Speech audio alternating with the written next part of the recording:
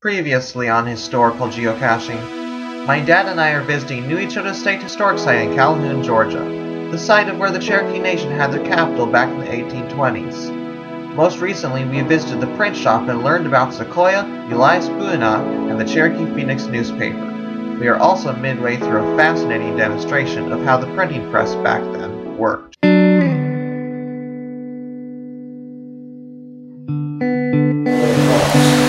After I have that groove all the way across, and I start setting the next line of pipe right on top of it. So, pipe setting was pretty slow, and there was a lot of labor involved. But they did a lot of it here, because everything got printed had to be set and typed before you could print it. Nowadays we have computers and typewriters, and you can talk to your computer and it'll type for you, and you can go ahead and image a plate from it. Back then it was all done by hand. So, once you build up your column 2 inches worth of your composing stick, tie a string around it, and you slip the composing stick here onto the galley. It's a small, short drawer. And they have shelves. So some of the shelves for the job cases, there were shelves for the galleys to be in. And they numbered them A1 through A10, B1 through B10. And the editor would keep track of which article was on which galleys. It usually took 2 or 3 galleys. His editorial might be on galleys A1 through A3. He would keep track of it. When they wanted to break the paper, to get the right galleys out, slide the type off onto the table. And they put an iron frame, like a picture frame around it. They used wood to space everything out, tighten it down with these horns, and they put it over here in the press. And this is my metal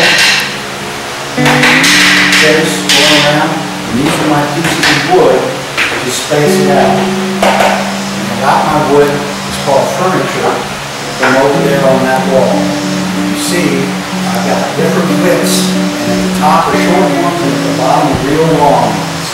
So I pick out just the side I need, and put it all together here. So I can lift that chase up, put it in the press, lock it up, and get it ready. So we've set the type. We've got it locked up in the press. It's all sturdy, ready to go. We have to ink it every time we print the copy. So the way the Indians had to ink it, they had 2 things called ink balls. Now the Indians didn't have a fancy carved wooden handle. They had a deer hide.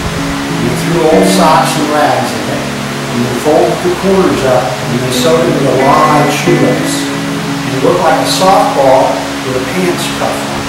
Okay? And you couldn't play ball with it. It's soft. It's got rags inside.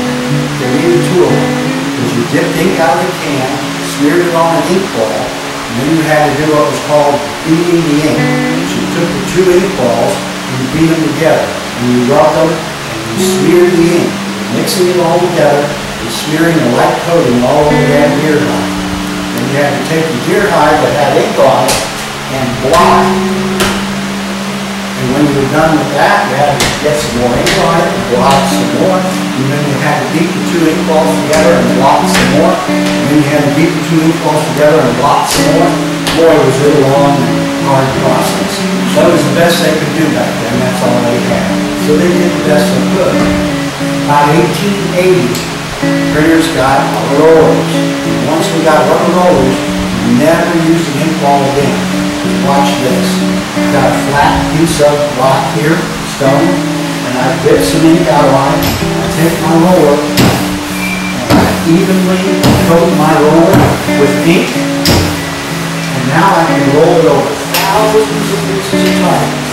And I don't over ink, under ink, and get a perfect coating in every piece of type. And it's so much easier, so much faster, and it does a better job. So printers never went back to ink balls after they did everything with that. They roll it. Then, you register the paper to the form.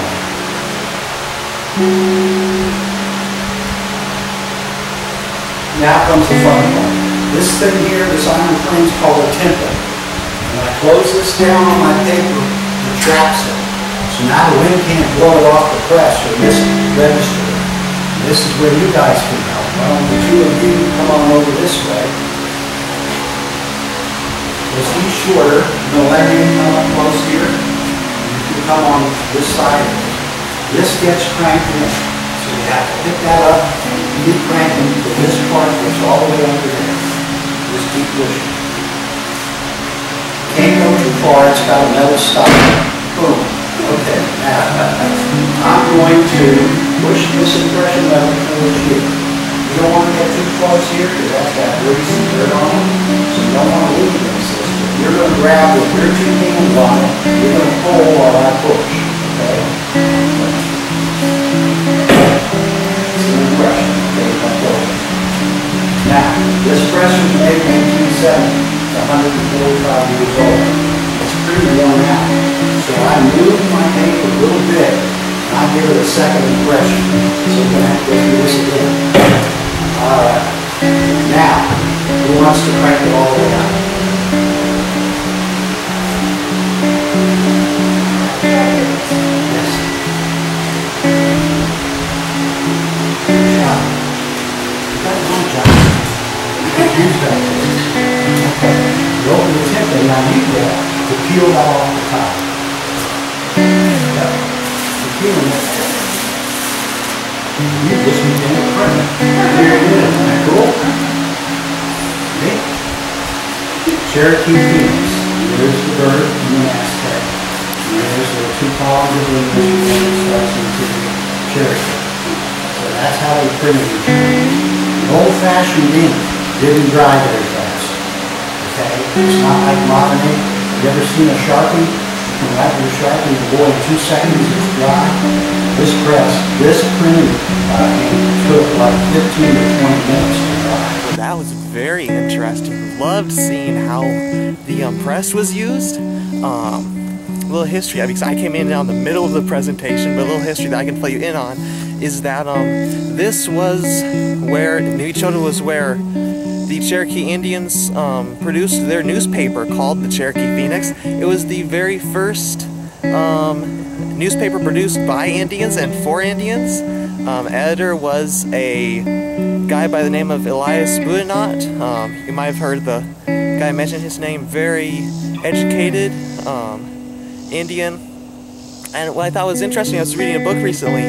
Elias Boudinot was in his early 20s when he was given the editorship of the Cherokee Phoenix. So, just like, wow, I mean, a guy my age having the influence and the responsibility and the privilege of guiding the main communication device of an entire nation. That's just really, really cool. Really interesting history.